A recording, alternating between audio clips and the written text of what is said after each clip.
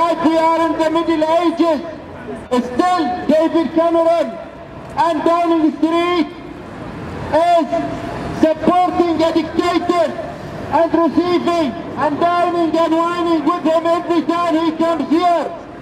His son is committed a crime against the humanity by torturing the people in Bahrain, but still when 3 years ago started, the Bahraini people also uprised and raised against his regime, dictator regime of the Al-Khalifa.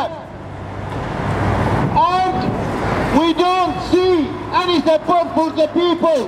Unfortunately, everywhere you go, the support to the regime, to the dictator regime, they do want to shake the boat, they say, because 230 years they know who they deal with. Al-Khalifa dictators! Al-Khalifa dictators! Al-Khalifa killers! Al-Khalifa killers! Al-Khalifa terrorists! Al-Khalifa terrorists! David Cameron, stop supporting terrorists! Stop supporting terrorists! David Cameron, stop supporting terrorists! Stop supporting terrorists! Stop supporting terrorists! Stop supporting terrorists! David Cameron, you will see! Bahrain will be free! David Cameron, you will see! Bahrain will be free! There's the people in the street marching and chanting against the dictatorship in Bahrain. Excuse me, Judge, look on the way Any chance of you back by these for 5 months? Okay. Yeah, they carry on obviously. Okay, easy, okay. Excuse me, the flag, I'm supposed to be going back on this Spanish stuff. Please don't send me that one. No, we're just going to leave a few questions you want to come back. 5 minutes, once you guys walk back, just go to okay? Down, down, dictator! Down, down, dictator! Down, down, dictator! Down, down, dictator!